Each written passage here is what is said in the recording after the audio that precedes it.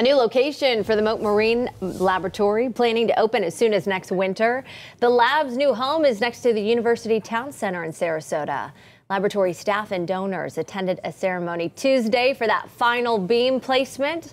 The new facility is called Mote Sea, and it will not only showcase sea creatures, but also provide educational opportunities to 70,000 students in Sarasota and Manatee counties free of charge. If it's free, it's me, and you can keep up with all the news you need, even on the go. Do this, download that free 10 Tampa Bay app. We'll send you push